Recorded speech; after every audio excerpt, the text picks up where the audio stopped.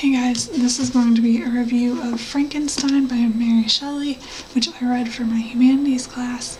And as I've said before in the past, when it comes to like classics like this, I'm never entirely sure if I'm going to review them or not. But for this one, I just decided to go for it. Pretty much hadn't made up my mind about whether or not I was going to review it until like an hour ago, but I am going to go ahead and review it. So I was kind of excited when I found out that we were going to be reading this, but also kind of hesitant because I really didn't know much about Frankenstein, really.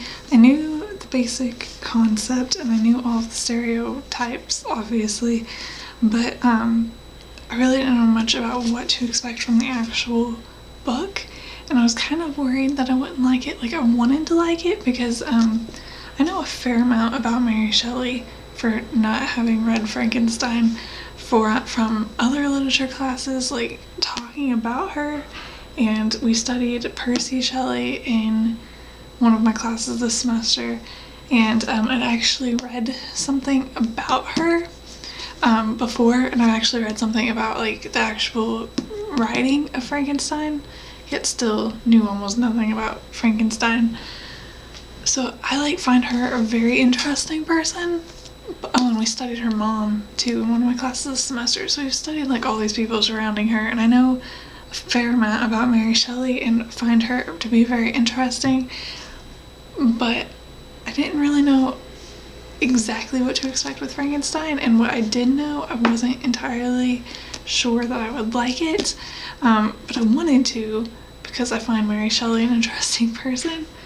But I don't like, to me it just, I don't like creatures, which sounds weird considering I read fantasy a lot and I read books that involve vampires and werewolves, but I don't really read books that focus on them because I don't know how to explain it, but I'm just kind of iffy on that sort of thing.